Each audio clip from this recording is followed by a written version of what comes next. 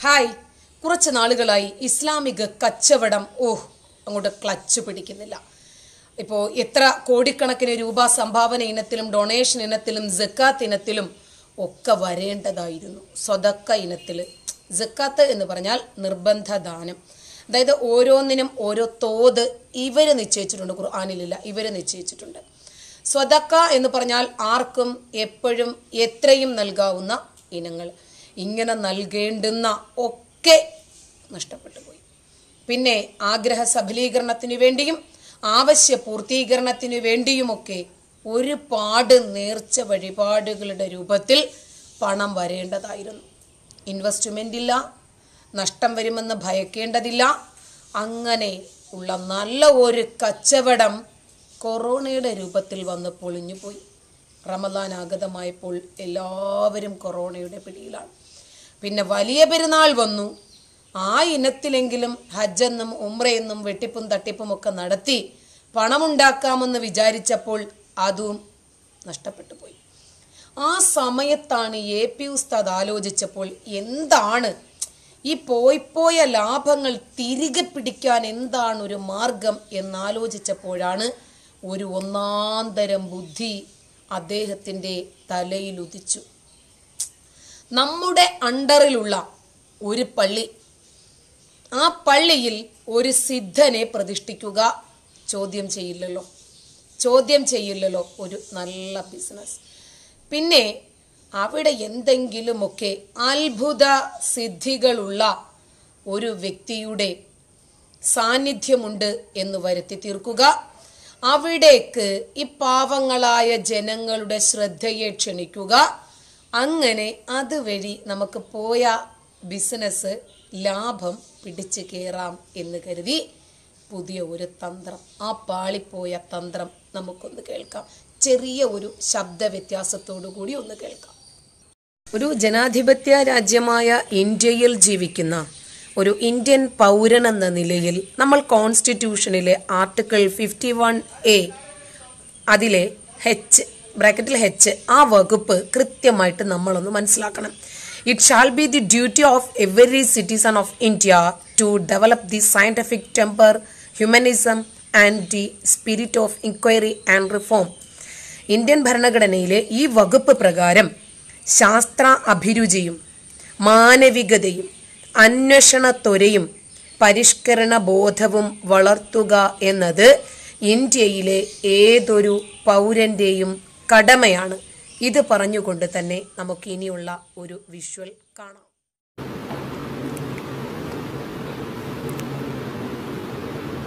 ബഹുമാനപ്പെട്ട സയ്യിദ് സിറാജുദ്ദീൻ വലി റഹ്മത്തുള്ളാഹി അലൈഹി അയിലക്കാട് ജമാഅത്ത് പള്ളിയുടെ മുൻഭാഗത്ത് അന്ത്യവിശ്രമം കൊള്ളുന്ന മഹാൻ. അദ്ദേഹം വലിയ ഒരു വലിയായിരുന്നു. അദ്ദേഹത്തിൻ്റെ ധാരാളം കറാമത്തുകൾ ഞങ്ങൾക്ക് തന്നെ അനുഭവപ്പെട്ടിട്ടുണ്ട്.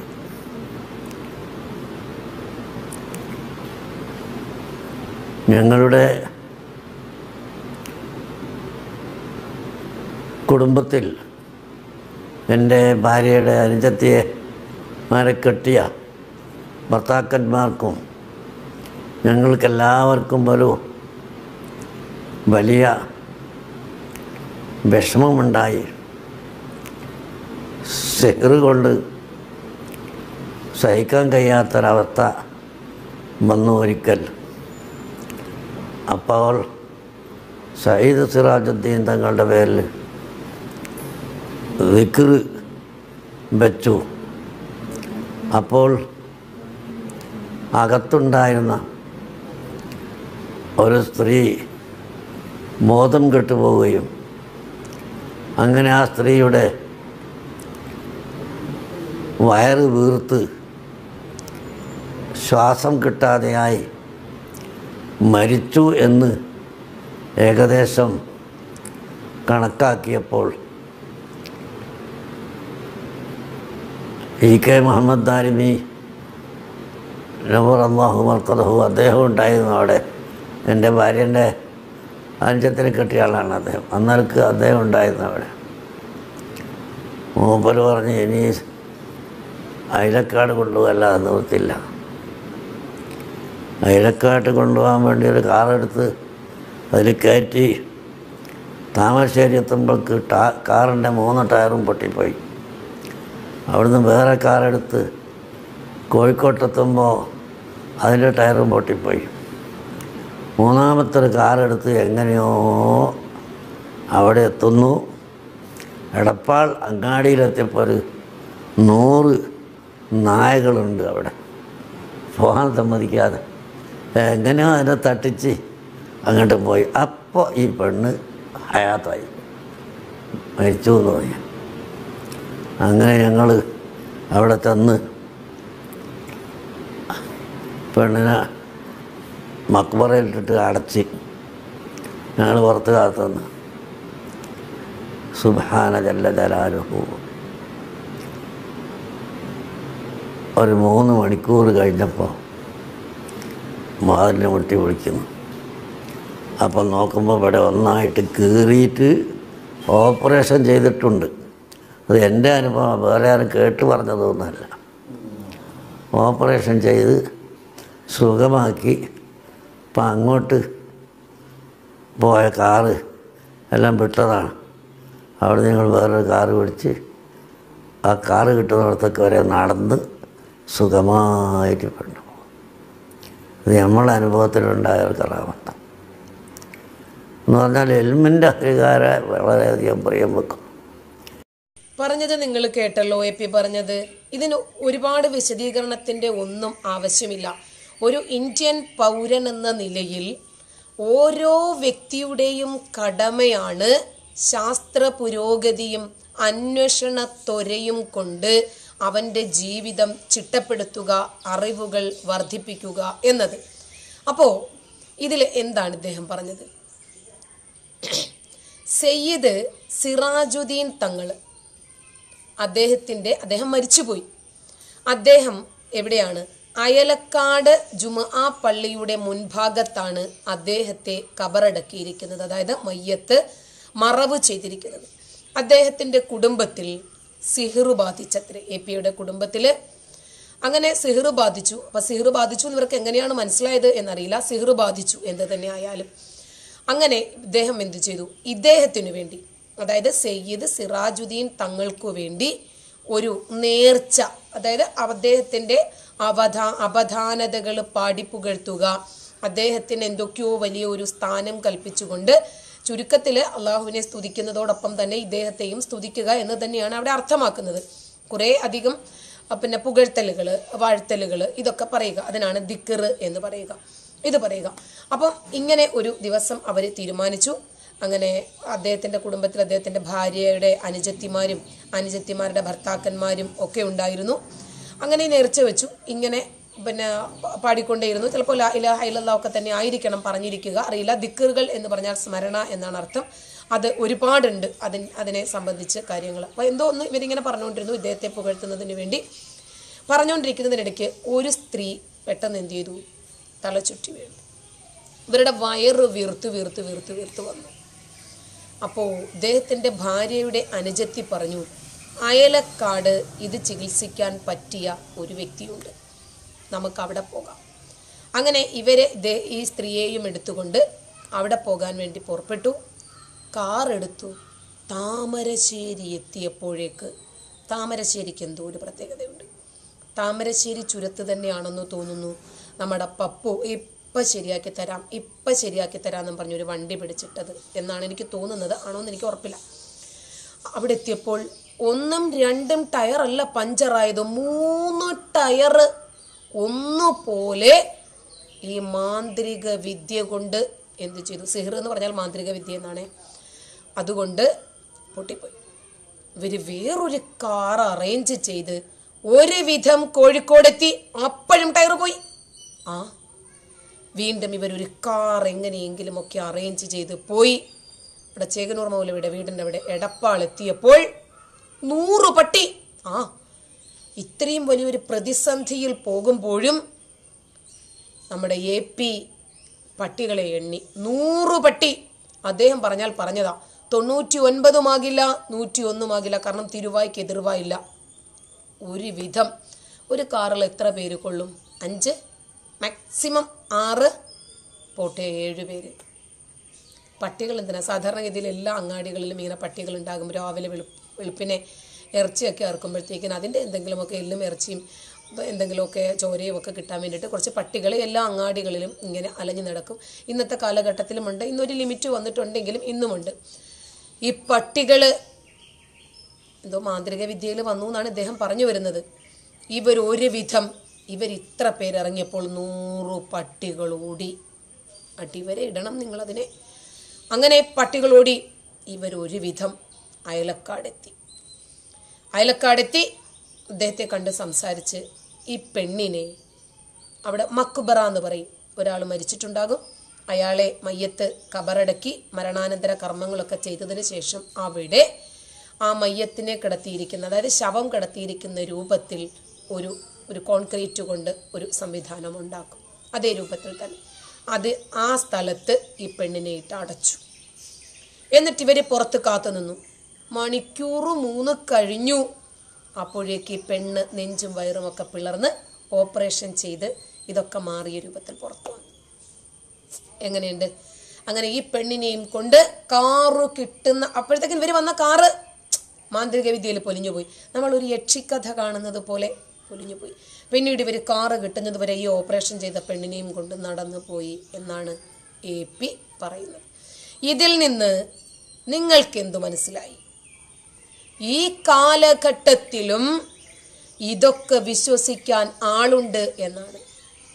ചേകനൂർ മൗലവിയെ കൊന്ന 9 പ്രതികളെ CBI കണ്ടെത്തി. ഇവരോട് CBI ചോദിച്ച ചോദ്യങ്ങൾക്ക് ഇവർ നൽകിയ സാക്ഷിമൊഴികളിലുണ്ട്. നിങ്ങൾ അന്നേ ദിവസം എവിടെയൊക്കെ പോയി? അപ്പോൾ ഇവർ ചേകനൂർ മൗലവിയെ കൊല്ലാൻ പ്ലാൻ ചെയ്ത് പോകുന്നതിന് തൊട്ട് മുമ്പ് അയലക്കാട് പോയി. അവിടെ ഒരു മരിച്ച തങ്ങളുണ്ട്.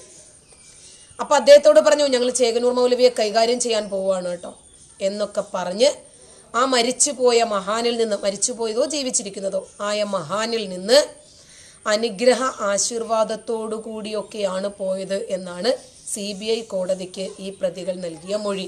ഇപ്പോൾ അയലക്കാടും APയും ചേകനൂർ മൗലവിയുടെ കൊലയും ഈ വധവും CBI കോടതി കണ്ടെത്തിയതും ഒക്കെ തമ്മിൽ എന്തെങ്കിലും കണക്ഷൻ നിങ്ങൾക്ക് തോന്നുന്നുണ്ടോ എന്നൊന്ന് ചെറുതായിട്ടൊന്ന് ചിന്തിച്ചു നോക്കുക. ഇനിയും ഒരെണ്ണം കൂടി കേൾക്കാം.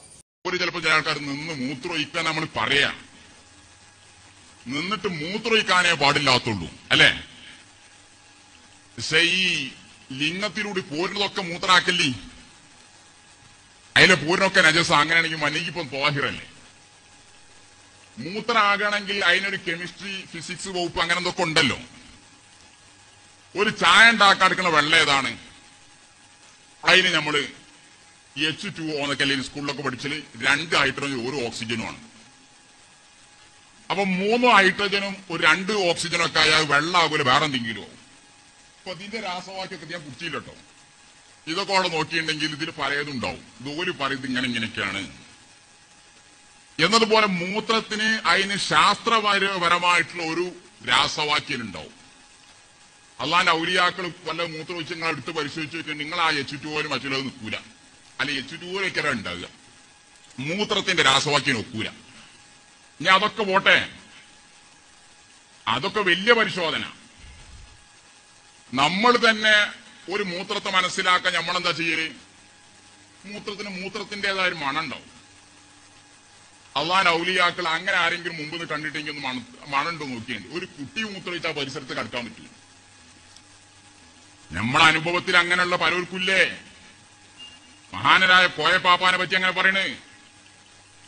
എന്ന് മാത്രമല്ല, ഇപ്പൊ കോയപ്പാപ്പ നിന്ന് മൂത്രമൊഴിച്ചാണ് ഓട്ടും പുറത്ത്. പക്ഷെ ആ ഒരു ഇറ്റ് പുറത്തേക്ക് വരില്ല, അവിടുന്ന് വെച്ചും ചെയ്തു. കണ്ട അനുഭവസ്ഥരില്ലേ? വാസനല്ലോ, പിന്നെ എങ്ങനെ നമ്മളതിന് മൂത്രം എന്ന് പറയല്? അപ്പൊ നമ്മളതിന്റെ യഥാർത്ഥത്തിലേക്ക് ചിന്തിച്ചാൽ നിന്ന് മൂത്രം വെച്ചിട്ടുണ്ടെന്നില്ല.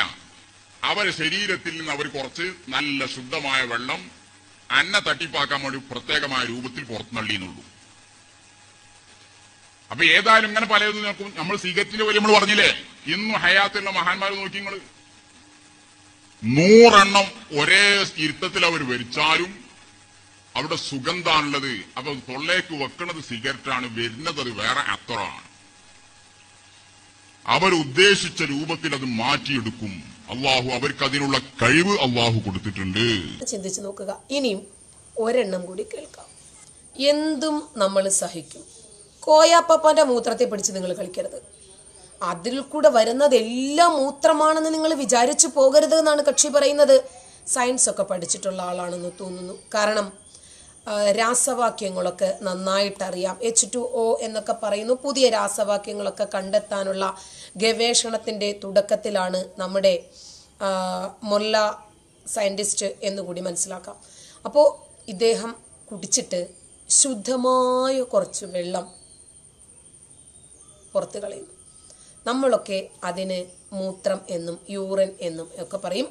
നമ്മുടെ കോയപ്പപ്പ മാത്രം പുറത്ത് കളയുന്നത് ശുദ്ധവെള്ളം എന്തിനാ പുറത്ത് കളയുന്നത്? ചോദ്യം പാടില്ല അല്ലേ? പോട്ടെ. 100 സിഗരറ്റ് അതല്ലെങ്കിൽ ബീഡി ഒറ്റ ഇരിപ്പിൽ വലിക്കും. പക്ഷെ അത് പുറത്തു വരുമ്പോൾ കസ്തൂരിയ അത്തറ്. അതിൽ നിന്നാണോ എന്നറിയില്ല അത്തറും സുഗന്ധദ്രവ്യങ്ങളും ഒക്കെ ഉണ്ടാക്കുന്നത്. അതിൻ്റെ അടുത്ത് നിന്നതുകൊണ്ടാണോ എന്നറിയില്ല കസ്തൂരി മാനിന് ഇത്രമാത്രം സുഗന്ധം ഉണ്ടാകുന്നത് എന്നും അറിയില്ല. അത് ചുണ്ടിലെത്തുമ്പോഴേക്ക് അങ്ങ് സുഗന്ധമായി മാറണം. ഇങ്ങനെ ഒരു വിഭാഗം ഷിയാക്കളുണ്ട്. അവർ ചുറ്റിനുമിരുന്ന് മദ്യം കഴിക്കും. ചുണ്ടിൻ്റെ അടുത്തെത്തുമ്പോഴേക്ക് ഈ മദ്യം പാലായി മാറും അത്രേ. എല്ലാ കാര്യങ്ങളും അങ്ങനെ തന്നെയാണ്. ഇപ്പം മുഹമ്മദ് നബി തന്നെ വളർത്തുമകനായ സെയ്ദിൻ്റെ ഭാര്യയോട് ഒരു തോന്നി. അപ്പം തന്നെ എന്ത് ചെയ്തു? അള്ളാഹു ആയത്തിറക്കി. സ്വർഗത്തിലിരുന്നിട്ട് 7 ആകാശത്തിനപ്പുറത്തിരുന്നിട്ട് അള്ളാഹു കെട്ടിച്ചു കൊടുത്തു. അള്ളാഹു പറഞ്ഞു, ഞാൻ നിനക്ക് കെട്ടിച്ചു തന്നിരിക്കുന്നു. അങ്ങനെ അള്ളാഹു കെട്ടിച്ചു കൊടുത്തു. അതുപോലെ ഏതെങ്കിലും ഒരു പെണ്ണിനോടൊരു മോഹം തോന്നിയാൽ ഒരു പക്ഷേ ആയത്തിറക്കാനും മടിക്കില്ല റബ്ബ്. ഇനിയും ശുക്ലം അഥവാ സെമൻ മാലിന്യമാണോ അല്ലേ എന്നുള്ളതിൽ ഇന്നും ഇസ്ലാമിക പണ്ഡിതന്മാർക്കിടയിൽ വലിയ ചർച്ചകൾ നടന്നുകൊണ്ടിരിക്കുകയാണ്. ഇപ്പോൾ 4 മദ്ഹബുകളാണുള്ളത്. ഒരു വിഭാഗം ആൾക്കാർ പറയുന്നത് ശുക്ലം എന്ന് പറഞ്ഞാൽ അതൊരു മാലിന്യമാണ്, അതൊരു നജസാണ്. അപ്പോൾ അത് ദേഹത്തെങ്ങാനും തട്ടിയാൽ, തുണിയിലൊക്കെ തട്ടിയാൽ അത് കഴുകിക്കഴിഞ്ഞ് പിന്നീട് അങ്ങ് ശുദ്ധി വരുത്തിയതിന് ശേഷമേ നമസ്കാരം ശരിയാവുകയുള്ളൂ എന്നൊക്കെ പറയുന്നുണ്ട്. അപ്പോൾ ഷാഫി വിഭാഗക്കാർ, അതായത് വേറൊരു മദ്ഹബാണ്, 4 മദ്ഹബുണ്ട്. അതിലൊന്ന് ഹനഫി, ഒന്ന് ഷാഫിയാണ്. ഈ ഷാഫി മദ്ഹബുകാർ ഈ ഹനഫിക്കാരെ കളിയാക്കുമത്രേ. കാരണം നിങ്ങളൊക്കെ നജസിൽ നിന്ന് സൃഷ്ടിക്കപ്പെട്ടവരല്ലേ എന്ന്. അപ്പോൾ ഇവർ തിരിച്ച് ഷാഫിക്കാരെ പറയുമത്രേ, നിങ്ങൾ സ്വന്തം കുഞ്ഞിനെ കെട്ടാമെന്ന് പറയുന്നവരല്ലേ. കാരണം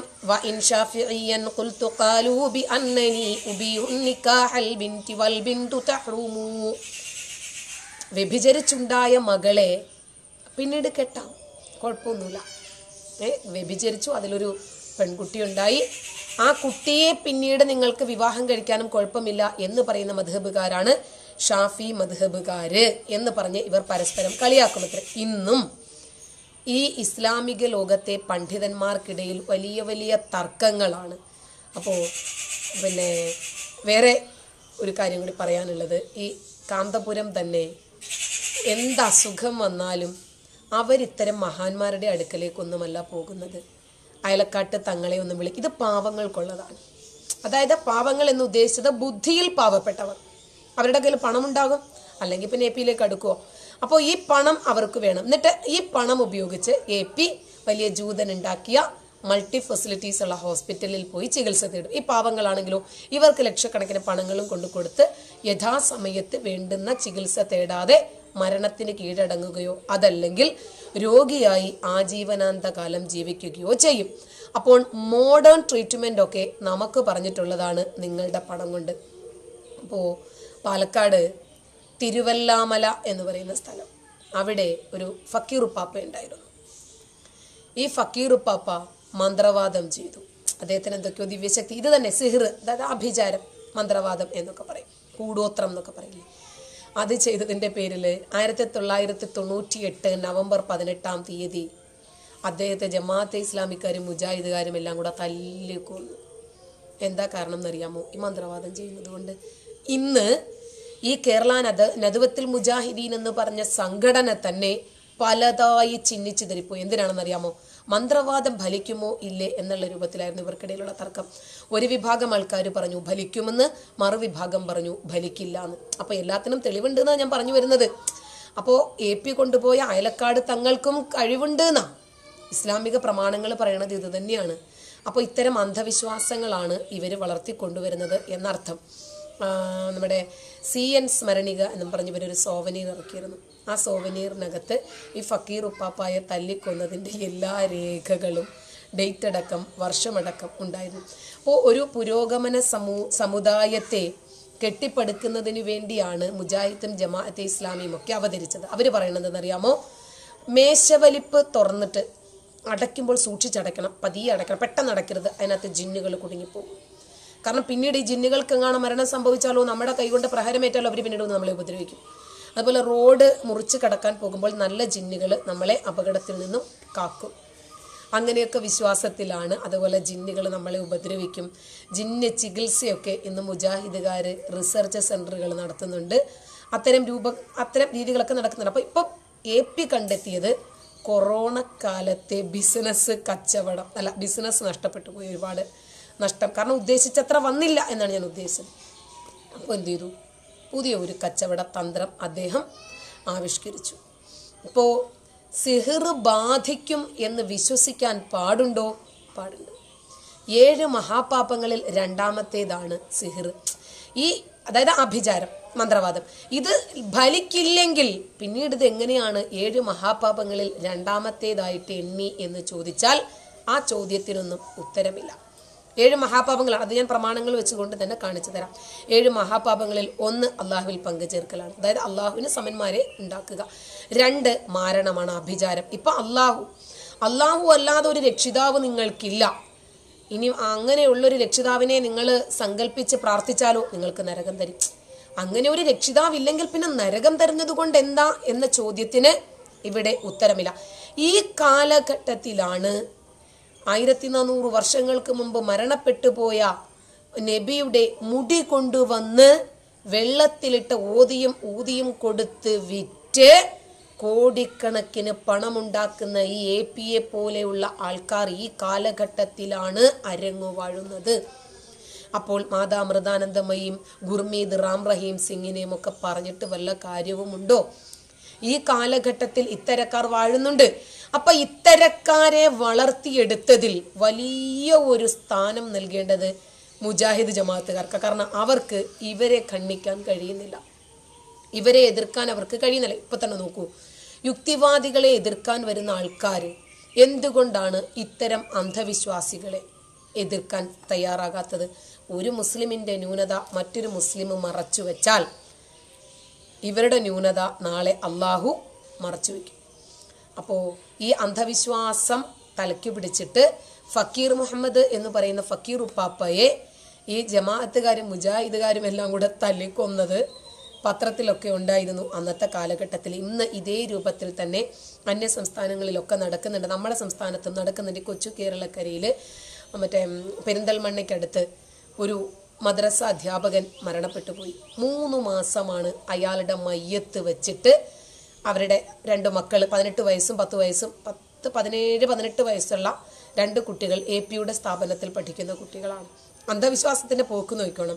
വാപ്പ ജീവിച്ചു വരുമത്രേ.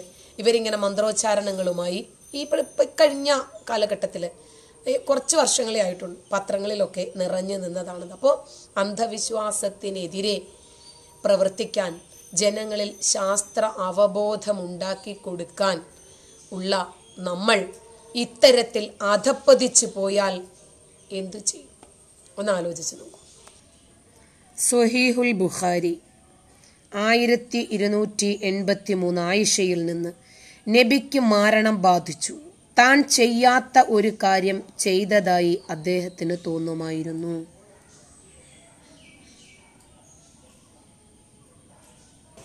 ഇന്നത്തെ കാലഘട്ടത്തിൽ മുസ്ലിമീങ്ങൾ അങ്ങനെയാണോ? അങ്ങനെയൊന്നുമല്ല, ഇതൊന്നും ശരിയല്ല എന്ന് വിശ്വസിക്കാൻ വരട്ടെ. ഇത് AP പറഞ്ഞതുകൊണ്ട് അന്ധവിശ്വാസമാണ് എന്നും വിശ്വസിക്കാൻ വരട്ടെ. ഇത് പ്രമാണങ്ങളിലുണ്ടോ എന്നാണ് നമ്മൾ പരിശോധിക്കുന്നത്. സ്വഹീഹുൽ ബുഖാരി 1321 ആയിഷയിൽ നിന്ന് നബിയെ ആരോ മാരണം ചെയ്തു. എത്രത്തോളം എന്നാൽ താൻ എന്തെങ്കിലും പ്രവൃത്തി ചെയ്യുന്നതായി അദ്ദേഹത്തിന് തോന്നുമായിരുന്നു. എന്നാൽ അദ്ദേഹം അത് ചെയ്യുന്നുണ്ടായിരുന്നില്ല. അങ്ങനെ ഇരിക്കെ ഒരു ദിവസം അദ്ദേഹം എന്നെ വിളിച്ചുകൊണ്ടിരുന്നു. എന്നിട്ട് പറഞ്ഞു, നീ അറിഞ്ഞോ, എൻ്റെ രോഗം ശമിപ്പിക്കാനുള്ള വഴി അള്ളാഹു എന്നെ അറിയിച്ചിരിക്കുന്നു. 2 പേർ എൻ്റെ അടുത്തു വന്നു. അവരിൽ ഒരാൾ എൻ്റെ തലഭാഗത്തും മറ്റേയാൾ എൻ്റെ കാൽക്കലുമിരുന്നു. ഒരാൾ മറ്റേയാളോട് പറഞ്ഞു, ഇയാളുടെ ദണ്ണം എന്താണ്? മറ്റേയാൾ മാരണം ബാധിച്ചതാണ്. ആരാണ് മരണം ചെയ്തത്? അസ്വമിന്റെ മകൻ ലബീദ്. എന്തിലായാണു മരണം ചെയ്തത്? ചീർപ്പും കടഞ്ഞ പരുത്തിയുടെ ചപ്പുചവറിലും ആണ്. ആൺ ഈന്തപ്പനയുടെ കൊതുമ്പിലുമായി. അതെവിടെയാണുള്ളത്? മദീനയിലെ ഒരു യഹൂദന്റെ തോട്ടത്തിലെ ദർവാൻ എന്ന കിണറ്റിൽ. നബി അവിടം സന്ദർശിച്ചു തിരിച്ചു വന്നു. എന്നിട്ട് ആയിഷയോട് പറഞ്ഞു, അതിലെ ഈന്തപ്പനകൾ പിശാചുക്കളുടെ തലകൾ പോലെയുണ്ട്. ഞാൻ ചോദിച്ചു, താങ്കൾ അത് പുറത്തെടുത്തോ? ഇല്ല. എന്തെന്നാൽ അള്ളാഹു എനിക്ക് ശമനം നൽകി. അത് ജനങ്ങൾക്കിടയിൽ വല്ല കുഴപ്പവും ഉണ്ടാക്കുമെന്ന് ഞാൻ ഭയപ്പെടുകയും ചെയ്തു. ഈ കിണർ പിന്നീട് മൂടപ്പെട്ടു. അപ്പോൾ ഹദീസിൽ പറയുന്നത് നബിക്ക് മാരണം സംഭവിച്ചു എന്നാണ്. കടഞ്ഞ പരുത്തിയുടെ ചപ്പുചവറിലും ചീർപ്പിലും ആൺ ഈന്തപ്പനയുടെ കൊതുമ്പിലുമായിട്ടാണ് ചെയ്തത്. അത് ചെയ്ത് ഒരു യഹൂദന്റെ കിണറ്റിലാണ് കൊണ്ടിട്ടത്. യഹൂദന്റെ കിണറ്റിലിട്ടാൽ നബിക്ക് ബാധിക്കുമോ എന്നൊന്നും ചോദിച്ചിട്ട് ഒരർത്ഥവുമില്ല. ഇത് പ്രമാണങ്ങളാണ്. ഇന്ന് അനിഷേധ്യമായി മുസ്ലിം ലോകം അംഗീകരിക്കുന്ന പ്രമാണത്തിലുള്ളതാണ് ഞാൻ വായിച്ചത്. ഇനിയും ഈ പ്രമാണം മാത്രമാണോ? അടുത്ത പ്രമാണവും നോക്കാം. സ്വഹീഹു മുസ്ലിമാണ്. ഇതിൻ്റെ 44-ാമത്തെ അധ്യായമാണ്. മന്ത്രം എന്നാണ് ഇതിൻ്റെ പേര്. 1445 ഹദീസാണ്. ആയിഷയിൽ നിന്ന് ബനു സുറൈഖിലെ ജൂതന്മാരിൽപ്പെട്ട ലബീദുബിനുൽ അസ്വം എന്ന് പേരുള്ള ഒരു ജൂതൻ നബിക്ക് മാരണം ചെയ്തു. ആയിഷ പറയുകയാണ്, എത്രത്തോളം എന്നാൽ പ്രവർത്തിച്ചിട്ടില്ലാത്ത ഒരു കാര്യം പ്രവർത്തിച്ചിട്ടുണ്ടെന്ന് നബിക്ക് തോന്നും. അങ്ങനെ ഒരു പകലോ രാത്രിയോ അവിടെ നിന്ന് പ്രാർത്ഥിച്ചു. വീണ്ടും വീണ്ടും പ്രാർത്ഥിച്ചു. എന്നിട്ട് പറഞ്ഞു, ആയിഷ, ഞാൻ മതവിധി തേടിയ വിഷയത്തിൽ അല്ലാഹു എനിക്ക് മതവിധി നൽകിയതായി നിനക്ക് തോന്നുന്നുണ്ടോ? 2 ആളുകൾ എൻ്റെ അടുത്തു വന്നു. ഒരാൾ എൻ്റെ തലയുടെ വശത്തും മറ്റേയാൾ കാലിൻ്റെ വശത്തും ഇരുന്നു. തലയുടെ വശത്തുള്ളയാൾ കാലിൻ്റെ വശത്തുള്ള ആളോട് പറഞ്ഞു, അല്ലെങ്കിൽ കാലിൻ്റെ ഭാഗത്തെയാൾ തലയുടെ ഭാഗത്തുള്ള ആളോട് ചോദിച്ചു, ഇയാളുടെ രോഗം എന്താണ്? അയാൾ പറഞ്ഞു, മാരണമേറ്റിരിക്കുന്നു. മറ്റേയാൾ, ആരാണ് ഇയാൾക്ക് മാരണം ചെയ്തത്? അയാൾ ലബീദ് ബിനുൽ അസ്വം. മറ്റേയാൾ, എന്തുപയോഗിച്ച്? അയാൾ ചീർപ്പിലും ചീകുമ്പോൾ കൊഴിയുന്ന മുടിയിലും ഫലമില്ലാത്ത ഈത്തപ്പനയുടെ പാളയിലും. മറ്റേയാൾ, അതെവിടെയാണ്? അയാൾ ദുഅർവാനിലെ കിണറ്റിൽ. ദർവാൻ എന്നാണ് ബുഖാരിയിലുള്ളത്. ആയിഷ പറയുകയാണ്, നബി തന്റെ അനുചരന്മാരിൽപ്പെട്ട ഒരു പറ്റം ആളുകളോടൊപ്പം ചെന്നതിനു ശേഷം പറഞ്ഞു, അല്ലയോ ആയിഷ, അല്ലാഹുവാണ്, അതിലെ വെള്ളം മൈലാഞ്ചി കലർന്നതുപോലെയുണ്ട്. അവിടത്തെ ഈന്തപ്പന പിശാചുക്കളുടെ തലകൾ പോലെയും. അപ്പോൾ ഞാൻ ചോദിച്ചു, അല്ലാഹുവിന്റെ പ്രവാചകരെ, അങ്ങത് കരിച്ചു കളഞ്ഞില്ലേ? അവിടെന്ന് പറഞ്ഞു, ഇല്ല, അല്ലാഹു എനിക്ക് സുഖം നൽകിയിരിക്കുന്നു. ജനങ്ങളിൽ വല്ല കുഴപ്പവും ഇളക്കി വിടുന്നത് ഞാൻ ഇഷ്ടപ്പെടുന്നില്ല. എന്നോട് അത് കുഴിച്ചു മൂടാൻ കൽപ്പിച്ചു. ഞാൻ അങ്ങനെ ചെയ്തു. ഇത് മുസ്ലിമിലുള്ള റിപ്പോർട്ടാണ്. അപ്പൊ അവിടുത്തെ ഈന്തപ്പനയൊക്കെ പിശാജിന്റെ തല പോലെയാണുള്ളതെന്ന്. പിശാജിനെ മുഹമ്മദ് നബി കണ്ടിട്ടുണ്ടോ?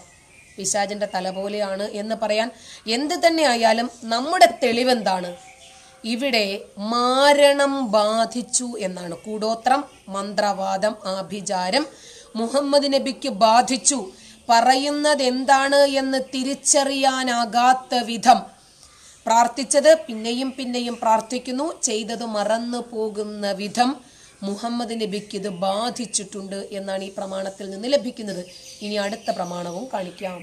സ്വഹീഹുൽ ബുഖാരിയാണ് 1142. അബൂ ഹുറൈറയിൽ നിന്ന് നബി പറഞ്ഞു, നരകകാരികളായ 7 വൻപാപങ്ങളെ നിങ്ങൾ വെടിയുക. സ്വഹാബികൾ ചോദിച്ചു, അള്ളാഹുവിന്റെ ദൂതരെ അവയേതാണ്? നബി പറഞ്ഞു, അള്ളാഹുവിൽ പങ്കുചേർക്കൽ, മാരണം, ന്യായമായല്ലാതെ കൊല്ലരുതെന്ന് അള്ളാഹു വിലക്കി ആത്മാവിനെ വധിക്കൽ, പലിശ തിന്നൽ, അനാഥയുടെ മുതൽ തിന്നൽ, അവിശ്വാസികളോട് യുദ്ധം നടക്കുമ്പോൾ അതിൽ നിന്ന് പിന്മാറിക്കളയൽ, ചാരിത്രവതികളും സത്യവിശ്വാസിനികളും ഓർക്കുക പോലും ചെയ്യാത്തവരുമായ വനിതകളെ കുറിച്ച് അപവാദം പറയൽ. ഇന്നത്തെ മുസ്ലിങ്ങൾ എന്ന് പറയുന്ന ആൾക്കാർക്ക് ആകെ ഉള്ള ശീലങ്ങളാണിതെല്ലാം തന്നെ. ഒന്നാമതായി, അള്ളാഹുവിനുള്ളത് പോലെയുള്ള കഴിവുകൾ അള്ളാഹുവിൻ്റെ സൃഷ്ടികൾക്കുമുണ്ട് എന്ന് വിചാരിക്കുക. അത് തന്നെയല്ലേ രോഗം വന്നപ്പോൾ ഓടിയൊരു മഹാന്റെ അടുത്തേക്ക് കൊണ്ടുപോയത്. 2 മാരണം, അതായത് പൈശാചികമായ മാർഗത്തിലൂടെ ആഭിചാര ക്രിയകൾ ചെയ്യുക, അതും ചെയ്യുന്നുണ്ട്. പിന്നെ നല്ലവരായ സ്ത്രീകളെ കുറിച്ച് അപവാദം അതിവരെമ്പാടും പറയുമല്ലോ. പലിശ തിന്നുക, 36 തവണ സ്വന്തം മാതാവിനെ വ്യഭിചരിക്കുന്നതിന് തുല്യമാണ് പലിശയുടെ ഏറ്റവും ചെറിയ ഇനവുമായി ബന്ധപ്പെടുന്നത്. പണയം വെക്കാൻ പോകുന്ന ആരെങ്കിലും ഇത് ചിന്തിക്കാറുണ്ടോ? ലോൺ എടുക്കുന്നവർ, വണ്ടിക്ക് ലോണ്, ഹൗസിംഗ് ലോൺ, എന്തെല്ലാം ലോണുകൾ. അപ്പോൾ എല്ലാ കാര്യങ്ങളും പ്രമാണത്തിലുണ്ട്, നമ്മുടെ ജീവിതത്തിലില്ല. ഇനിയും കാണിക്കാം. ഇത് സ്വഹീഹുൽ ബുഖാരിയാണ്. CN അഹമ്മദ് മൗലവിയാണ് പരിഭാഷപ്പെടുത്തിയിരിക്കുന്നത്. ഇതിലെ 226 പേജാണ്. അതിലെ 1305 ആയിഷ പറയുന്നു, തിരുമേനി സല്ലല്ലാഹു അലൈഹി വസല്ലമയ്ക്ക് മാരണം ബാധിച്ചു. എന്നിട്ട് താൻ ചെയ്തിട്ടില്ലാത്ത ചില കാര്യങ്ങൾ ചെയ്തതായി അവിടത്തേക്ക് തോന്നിക്കൊണ്ടിരുന്നു. ഇസ്ലാമിക പ്രമാണങ്ങളിലുള്ളത് നബിക്ക് മാരണം ബാധിച്ചു എന്ന് തന്നെയാണ്. ഖുർആനിലും ഉണ്ട് തെളിവുകൾ നബിക്ക് മാരണം ബാധിച്ചു എന്ന്. അപ്പോൾ ഈ കാലഘട്ടത്തിലും ഇത്തരം അന്ധവിശ്വാസങ്ങൾ കൊണ്ടു നടക്കുന്ന, വിശ്വസിക്കുന്ന, പ്രചരിപ്പിക്കുന്ന, ഫോളോ ചെയ്യുന്ന, വളർത്തുന്ന ആൾക്കാർ നമുക്ക് ചുറ്റുമുണ്ടല്ലോ എന്നോർത്ത് മൂക്കിൽ കൈവെക്കണ്ട. പ്രമാണങ്ങളിലുണ്ട്. ഇത്തരം അന്ധവിശ്വാസങ്ങളെ പ്രൊമോട്ട് ചെയ്യുന്ന പ്രമാണങ്ങളാണ് ആദ്യമായി പഠിക്കേണ്ടത്, വിമർശിക്കേണ്ടത്, മനസ്സിലാക്കേണ്ടത്. അപ്പോൾ പ്രമാണങ്ങളിലുള്ളതേ അവർ ചെയ്തിട്ടുള്ളൂ. അപ്പോൾ മുടിവെള്ളം, അതിനും തെളിവുണ്ട്. സമയക്കുറവ് കൊണ്ടാണ് ഞാനത് പറയാത്തത്. നബി ഒരു ഹജ്ജ് ചെയ്തു. എന്നിട്ട് നബിയുടെ ഒരു ഭാഗം മുടി മൊട്ടയടിച്ചു. അത് കുറച്ച് ആൾക്കാർക്ക് കൊടുത്തു. ഒരു ഭാഗം മൊട്ടയടിച്ചു. എന്നിട്ട് തൊൽഹത്തിനെ വിളിച്ചു. അക്കസിം ബിന്നാസ്, ജനങ്ങൾക്ക് നീ ഭാഗം ചെയ്തു കൊടുക്കാൻ പറഞ്ഞു. അതിലൊന്നാണോ എപിയുടെ കയ്യിലുള്ളത് എന്ന് നമ്മൾ ചിന്തിക്കാൻ വരട്ടെ. അതിന് നമുക്ക് തെളിവ് വേണമല്ലോ. അപ്പോൾ നാളെ വേറൊരു എപ്പിസോഡുമായി നമ്മൾ കണ്ടുമുട്ടുന്നത് വരേക്കും നന്ദി.